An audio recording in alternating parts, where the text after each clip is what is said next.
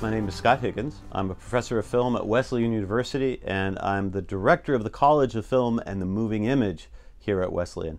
And I want to say a few things about using film in the classroom and how it works and what it means for students. The thing I think that is most important when showing a student or a class a film is to realize how much is there in the movie and how little we can actually make of it in the classroom. Films are incredibly perceptually rich materials. There are thousands of details every second coming at us in a film. And we are using it, if we're not teaching film itself, to illustrate a point or to illustrate an idea in class. Just realizing that that thing you brought into the classroom is full of ideas and motion and movement and light and energy is important, because your job, our job, is to channel all of that information into one particular area and to be honest to the film as a whole. So I always am careful and concerned about reducing a film to whatever preconceived idea I was going to teach, and forgetting the experience students have when they watch a movie.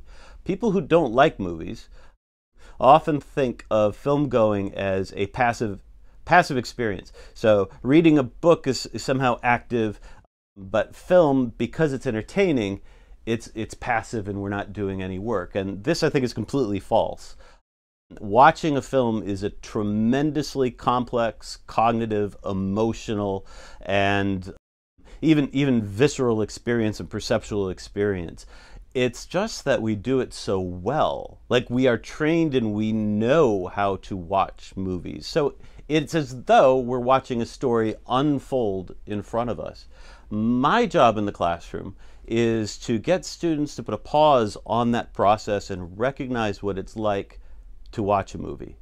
To, as they're watching a film, understand their relationship moment by moment to that movie.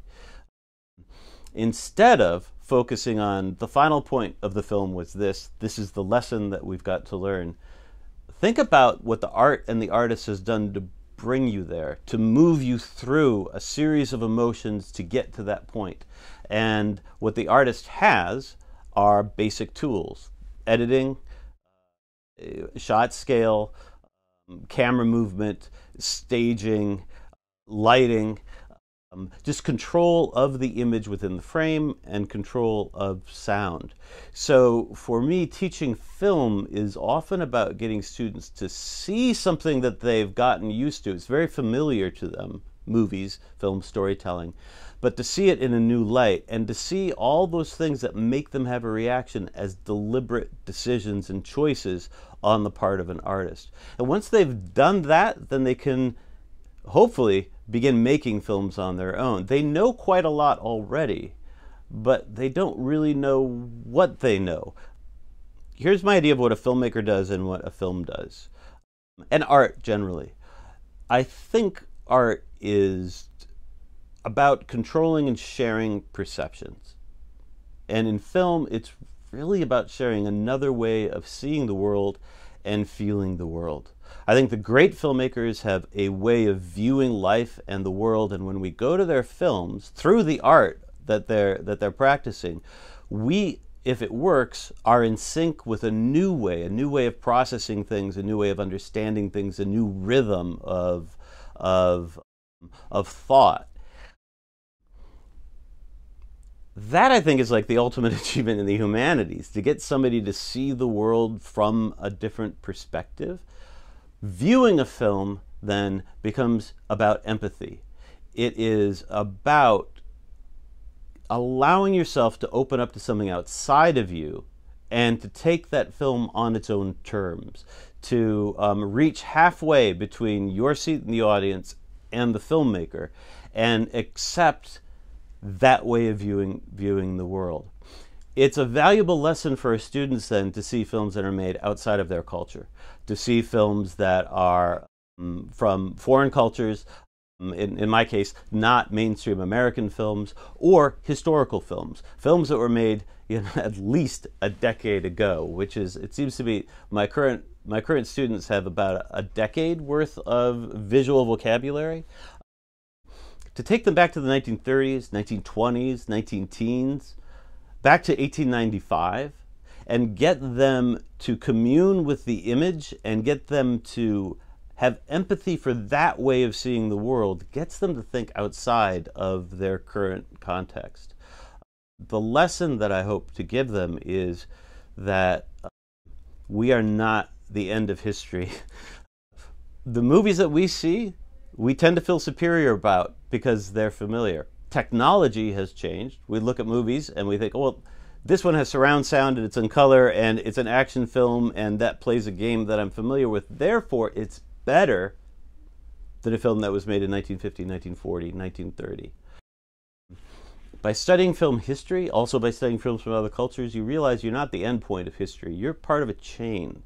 And that the audiences who saw that film in 1930 were no less complex than you are today, maybe more complex than we are. Recognize that what we are doing and what we are seeing in film is defined by where we are in history, and it will change. And that our moment, and what film can do is capture a moment in time. Our moment is just passing. If you can understand that moment by empathizing with the film from the past, then you'll better be able to understand your moment today and think forward and find new solutions to storytelling problems. Go to the past to change the way people see things today.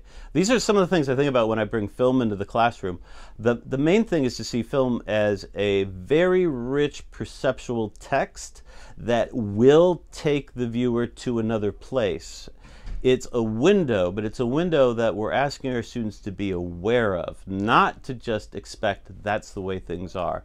They can understand the choices that were made to create that film, and then hopefully they can understand their own place in history and know that it's not the only way of seeing the world. There are other ways. And if they're a young student, hopefully they'll spend the rest of their career creating a new way to see the world and sharing it with others.